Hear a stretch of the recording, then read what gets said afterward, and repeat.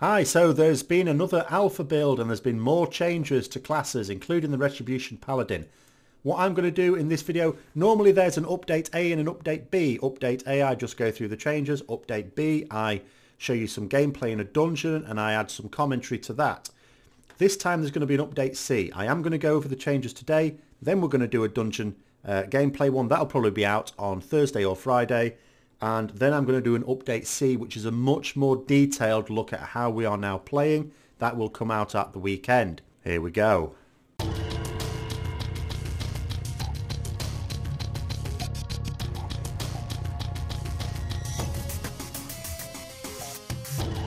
So, big change so far. Mastery. Mastery is completely changed. Mastery, just to remind you, Mastery in Live, of course you know, means that certain abilities like Crusader Strike and Templar's Verdict and Divine Storm do extra holy damage by an amount equal to our mastery percentage. Then in Warlords of General on the last build they changed it so it just did extra damage, which means if it was a physical damage dealer like Crusader Strike it would do extra physical damage, so not quite as good. Now they've got rid of that altogether. It's completely changed. Even the name has changed. It's now called Mastery Divine Judgment, not Hand of Light. And it buffs our judgment debuff. Remember, the way in Legion it works, our judgment is no longer a holy power generator. It does damage. It's still ranged. It is very important. It applies a debuff to the enemy. And if we have mass judgment, it applies a debuff to all enemies near the target as well. It lasts for 6 seconds, and it means we do 30% extra damage whenever we use any holy power spender or consumer. Any holy power... Blimey, put my teeth back in. Holy power generator or spender. So the holy power generators are Crusader Strike and Blade of Justice, and the spenders was now quite a few of them. I'm going to go over that in a minute.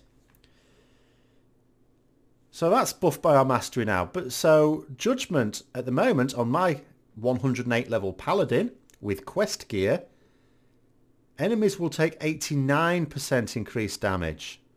Whoa, that's a lot. That's nearly double damage. So it means when that judgment debuff is up, you need to be using your most powerful abilities. Now at the moment, of course, it's very difficult to know exactly how it will play because they have not altered our haste values, our haste buffs from Zeal or Seal of Light. So we are still having very high haste, which means that we will also have, as near as damn it, if not actually, full uptime on that debuff. So that wouldn't actually change our play at the moment, other than making sure we use Judgment effectively on cooldown. But let's say we can't keep 100% up. Let's say we can only keep about 80% up. We have to be very, very careful in the little gaps between the judgment debuff going on that we are not using very powerful abilities because we will be wasting damage. So that's a very interesting thing. Warriors would recognize this as Colossus Smash. It is effectively the same thing. Now, I mentioned holy power consumers. Of course, we know about Templar's Verdict and we know about Divine Storm. Those are our main damage dealing ones. We've also known, if you've been keeping an eye on Legion, about Holy Wrath. This is very similar. It's a bit like Templar's Verdict, only it's channeled. It does more damage, but it is channeled, so you're losing time. And it does 50% additional damage to a stun target, so actually it could be really good there. And it heals you. And it heals you for a reasonable amount. It heals you for as much as it does damage. And remember, this will presumably also be buffed by the Judgment debuff. But there's another one now. We have another Holy Power Consumer. Damage dealing Holy Power Consumer is. I'm not classing Seal of Light. That's a buff. Execution Sentence has changed. In the last build, it does what it did in Live, but it had a 10-second cooldown, so you keep it up all the time. Now, it works differently in 3 ways. 1, it costs holy power. 2, it has a 20-second cooldown, so it's like up half the time. You still want to be aiming to use this off cooldown, because it does a lot of damage. And 3, looking at the tooltip, it is suggesting here, instead of doing a little bit of damage which ramps up and up and up, it just does all its damage after 10 seconds. So that hammer comes down, does no damage, does no damage, does no damage. 10 second, bang, all the damage. Now, it doesn't necessarily change a great deal because we knew that it did most of the damage on the last tick anyway, as it was before and as it is in live. But that basically means we are going to be using this thing. We need to make sure that that judgment debuff is on the target when that thing hits, when that 10 seconds is up. Oh my god, a treasure goblin. A demon, sorry. In fact, let's have a look at a bit of impromptu. Let's see if I can stun it. There. There's our thing. Come on, come on, come on, come on. Keep up the judgment debuff. Don't be seal of light. What is my haste value at the moment? 151. Massive haste value. Oh, look. Pick up all the coins, all the coins. Did I get any coins? I did. Okay, enough distractions. So we could see there I've got now over 150% haste. That is no problem keeping this up. Okay. That's my haste has now gone down. You only need 100% haste realistically to be able to keep up judgment pretty much all the time. Over 100% haste easily. I don't think they're going to keep these haste values the same. That is one thing that's changed. Eye for an eye has also changed. A lot of people were complaining in the last build that either you should remove the cooldown or you should remove the holy power cost. In the last build it had this 1 minute cooldown, but it cost 3 holy power. They've now removed, they've listened. Great. Can you now listen about greater blessings, what we're saying about those? But okay, Blizz, thanks very much. You did listen to people on this one. It now doesn't cost holy power. It is just a 1 minute cooldown. Doesn't really cost anything. Just gives you that physical damage reduction. Probably again still more for PvP because in PvE you are going to use Execution Sentence or Consecration. Consecration is still as it was before, no change there. In terms of the Crusader Strike tier, no change here. That's fine. The crowd control, no change here. Fist of Justice is still likely the way to go.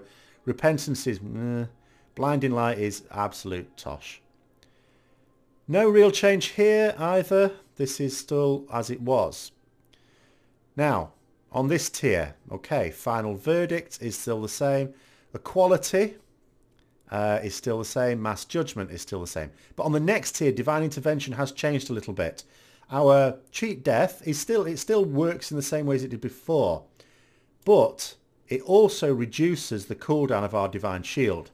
So it has a passive ability in that it reduces the cooldown of Divine Shield. But it also means if we are not using Divine Shield but waiting for ourselves to die so it procs the Divine Shield, we can use it twice as often.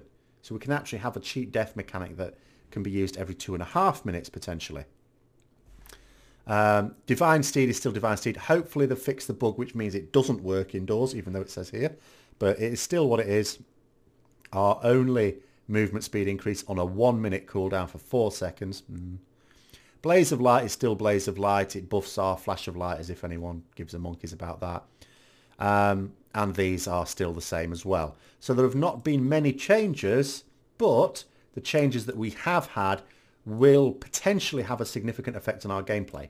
Now, as I've already said, because of this mastery change, at the moment I can keep Judgment debuff up all the time anyway. And you know, someone was suggesting, well, maybe they're doing that to make us prioritise Judgment. We would have prioritised Judgment anyway. Even at a 30% increase in damage from our Holy Power generators and spenders, we would have still prioritised Judgment to keep that debuff as much as possible. The biggest change, I would argue, is with the Execution Sentence. Because before, it didn't benefit from the Judgment debuff because it wasn't a Holy Power spender or generator. Now it's a spender. Now that's a big thing because it means that we are going to need to make sure that debuff was up for it to get our lovely extra 89% damage from it. And of course this is holy damage. That is pure damage. 271,000 damage at this point. Just to compare that with this Templar's Verdict, which is buffed by Final Verdict, does 74,000 damage, also holy. So this is a better use of 3 holy power. Yes. Oh, yes. But of course you can only do it every 20 seconds. 3 times a minute. But still, you do want to use that when it is available. Just make sure that's there. Will that cause a tracking problem? It depends how much we can keep up the Judgment debuff. It is quite likely that Zeal and Seal of Light will still give us haste, just presumably a lower amount of haste, okay, than it currently is doing. It still might mean with minimal haste on gear that we can get a very respectable haste value, which means that we can keep up the Judgment debuff, even if it's not 100% for all practical purposes. Because remember, you have got little global cooldowns. As long as you're not using anything big, like I would say Blade of Justice or Templar's Verdict, or having that execution sentence hit during the gaps, then you're okay. I mean, if during the gap between the debuffs you're applying a Seal of Light or just using a Crusader Strike from Zeal or something like that, then okay. The other thing to consider is, surely they are, if we look at this, at the moment, Crusader Flurry and Fires of Justice, why would you ever use these? Pointless. Everyone will be using this. So Blizzard have either got to really tone down the buff that we get from Zeal, because at the moment it's the cleave choice. It's what we're supposed to use in a cleave situation. But we would use this in single target as things stand. Now that means they've either got to nerf that, which I think they will, or they've got to buff these. Maybe have all of them grant, maybe just have Crusader Strike grant haste, whatever. Because this is too obvious the choice to take even in single target at the moment. So those are the changes.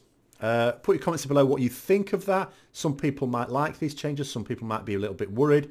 As I say, the B, which will be coming out either tomorrow, if you're watching this as soon as I put it out, it'll be either tomorrow, be Thursday the 26th, or 25th, sorry, apologise, or Friday the 27th, is when the dungeon gameplay will go out, where I'll do a dungeon, use these abilities, see how they're playing, see if there's any major differences, and then at the weekend I'm going to go through a much more detailed look at how you would actually play the Paladin in Legion if these abilities stayed as they are. Until then, I'll see you later, and don't forget to like, comment and subscribe, and if you don't like, please comment. Thank you very much.